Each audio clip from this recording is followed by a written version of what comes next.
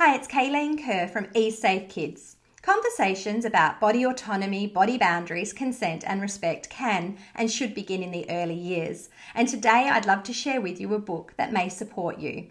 This book is ABC of Body Safety and Consent. It's written by Janine Sanders. What I love about this book is not only does it talk about body autonomy, body boundaries, consent and respect, it also encompasses many other protective behaviours topic areas as well. I have the permission of Janine to share this book with you. I won't read the whole book. I'll just share a few pages with you.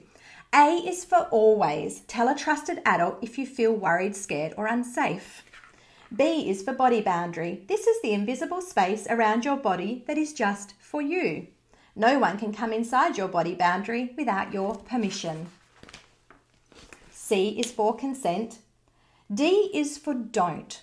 Don't be afraid to tell a trusted adult if you feel unsafe or someone has asked you to keep an unsafe secret. Remember, trusted adults are there to help you.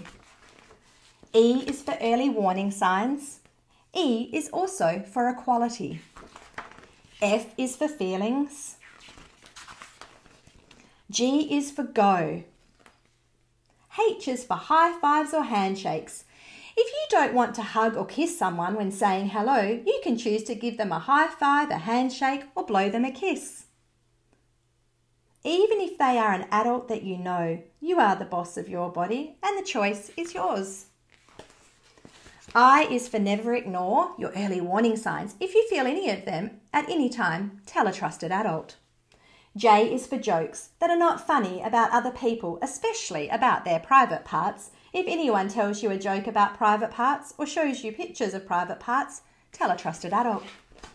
K is for kindness, shown to people, especially if they are scared, hurt or feeling sad. It is good to be kind to other people. It is always good to be kind to yourself.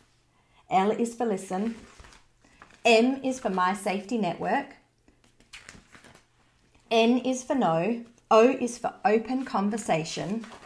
P is for private parts. P is also for private and public places. Q is for quickly. R is for respect.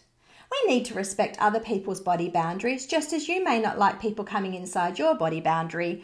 You have to respect other people's wishes too. That means if you want to hug or kiss someone and they say no, then you have to respect their no. S is for secrets. S is also for surprises. T is for tell. Tell a trusted adult on your safety network if you ever feel unsafe or you have early warning signs. U is for unsafe feelings. V is for very brave. W is for warning word. Every family needs a family warning word. This is a word that only family members know. For example, if you are away from home and you ring up and say carrots because that is your family warning word, your family member knows to come and get you straight away because you are feeling unsafe. X is for blowing kisses. To greet people you know well because you may not feel like giving them a hug or a kiss. Y is for yes. If you want to give a friend or a family member a kiss or a hug, you can say yes when they ask you. This means you have happily given your consent. Z is for zoom away quickly from anyone or anything that makes you feel unsafe and tell a trusted adult on your safety network. And always remember, you are the boss of your body and what you say goes. And at the rear of the book, there is some further information, discussion questions and conversation starters for parents. I hope that you found this book reading helpful, and if you have, please do feel free to share with any friends, family or colleagues that you think may benefit.